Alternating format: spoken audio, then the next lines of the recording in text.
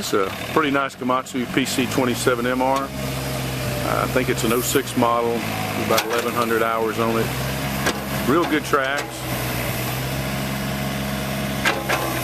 Should be a zero-turn machine. Hydraulic dozier blade on it. Spins around real good. Rotex bearing's real good on it. Burns clean. Needs that little plate on the side of it. It's probably gonna, I don't know what that would cost, but it's a little small plate there on the side that you can see. Little sheet metal plate. Lots of life still left in this one.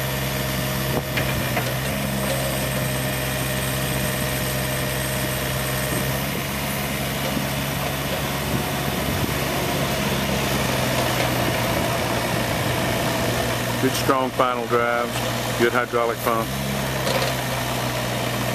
good bucket.